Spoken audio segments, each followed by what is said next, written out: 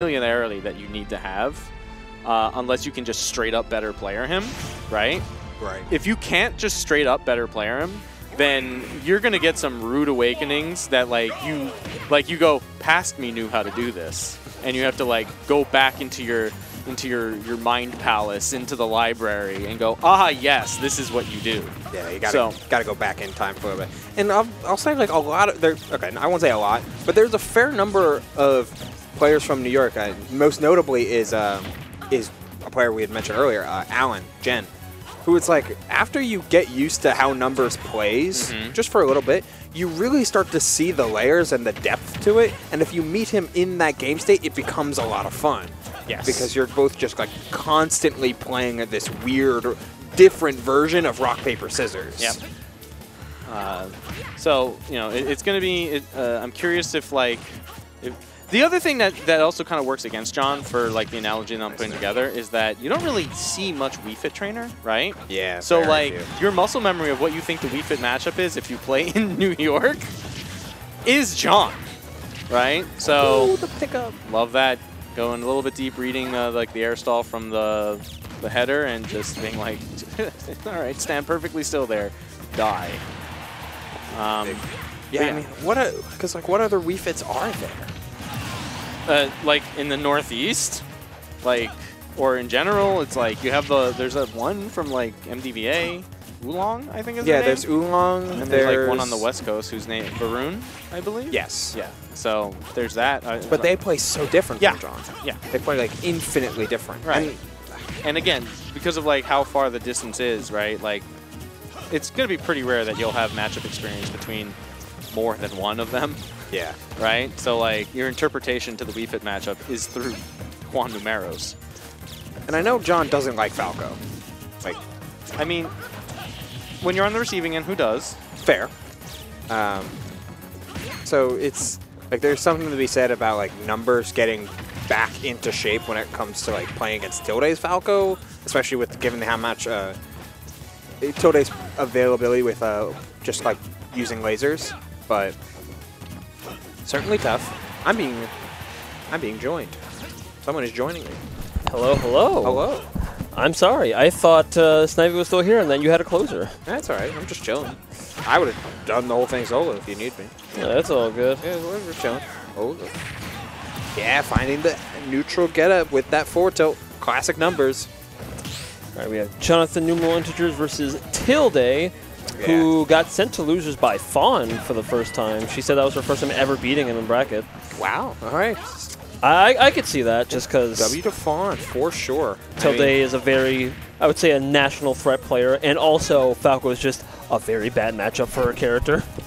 Yeah, it forces you to get into it forces a lot of these more zoning or setup-based characters like Duck Hunt, or in general, just like weirder characters like Duck Hunt or Wii Fit even, to just like, you gotta respect something. You gotta respect something near constantly. So doing your normal game plan is never available, never consistently available, I should say. Now, Tilde playing at full screen at these percentages is not something that I'm expecting to see.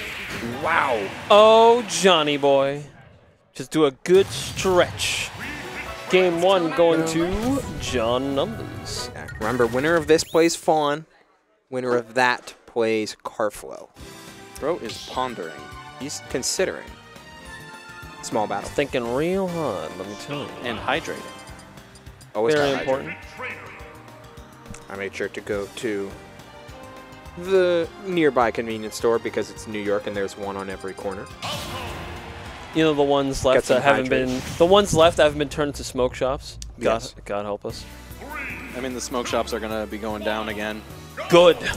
Because there's finally like no offense to their clientele, but yeah. I just kind of want a nice deli sandwich. That's all. Yeah. There's still plenty of those, I feel like. Not as much as there used to be. Yeah, true. Sonic Beam's totally right. No, yeah, it's correct, but I feel like, oh man, I have to travel 2 blocks for a deli, not one. Yeah. Damn. I just want a bacon, egg, and cheese. That's all I'm saying. We were in a weird like legalization gray zone because like it was like it's legal now, but like because there weren't like super official ways, you didn't necessarily like there was like some licensing thing happening, and so now there are. So now a lot of stores are not going to remain open. Like you've probably seen them start closing a lot recently. I've seen some of the graffiti go up. Yeah. Rest in peace. Checks notes. Weed World, the truck. Excellent. At Times Center, Times Square. Wait, I kind of like that. Oh yeah, all those are definitely going down. Yeah. Oh, I mean, Tilde's definitely Down he goes. It's a little The crowd having a vocal pop off. I mean, reversal down airs is something that Wii Fit especially is very good at. Wii Fit down air is a crazy button sometimes. I respect the hell out of that. Unfortunately, Phantasm is a very weak spike, all things considered. Yeah, you need to catch people like out of their jump in order for Phantasm to really pose a lot of threat. Another full hop out of danger, but the drag down forward air is there for numbers. The Phantasm gets away, looking for some of these forward airs, just like threatening space. It's like such a different way of playing, and like Devin and I were talking just a little earlier, like playing against numbers is a very different RPS. Oh, because if you're gonna try and like use space and use your like stage control as a way to threaten, numbers is typically not going to care about that. Numbers is so comfortable in the corner. It's like, look, he's just gonna he's gonna chill here. It's like, I don't need stage control. I need you to do something about me playing off stage. And you know what? Tilde did a pretty damn good job of it. Did a nice quick and dirty 30%, but is it enough?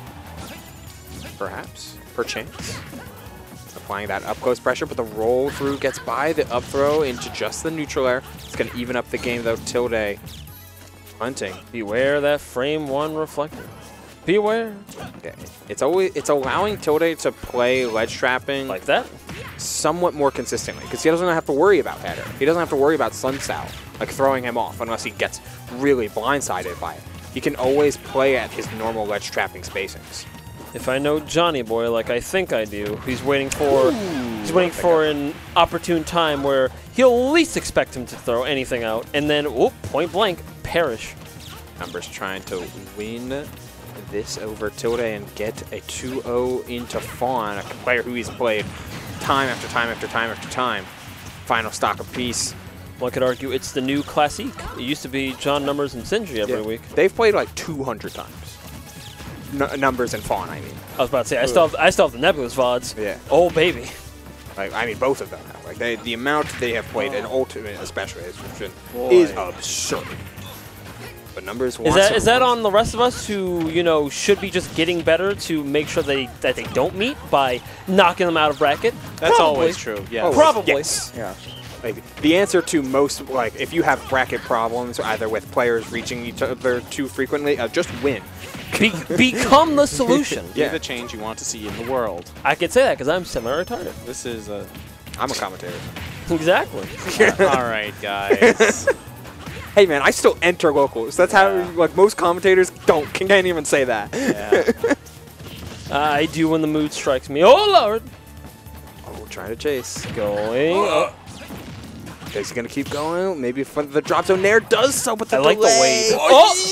Is he going to see the chase? No. Dash attack? No. Instead, it's a reversal from Tilde. I was expecting a run-up down tilt. I'm pretty sure that hits under ledge. I want Tilde to take this game because I want another game of this. I miss the spacing, man. Oh, bye. But nope. You see what you asked for? I commentate. Yeah. I blessed John. I cursed. Jonathan Numeral Integers does it again. It's something that John is just so good at, where he is so ready, able, and willing to throw out a off-tempo tilt whenever he's landing. And in this one especially, or the final stock rather, it'll get here eventually. Eventually.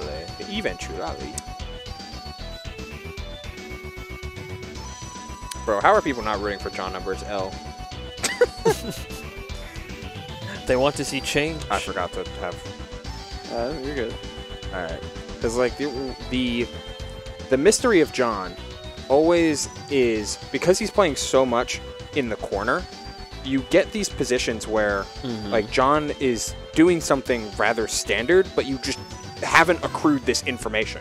And in this case, it's a falling up air, and he's covering this jump space. Actually, let me use this. He's covering this jump space. If I were Tilde right there, I might have tried a fair myself. So suddenly you're in a position where you don't have the information of, oh, John's covering jump, and then I'm going to play out a shield against him, because you're always expecting John to like disengage and maintain space. But no, like this is just like. And then he tried to either shield grab or jump away. Yeah, like he just wasn't. Maybe even up tilt. He was just not prepared for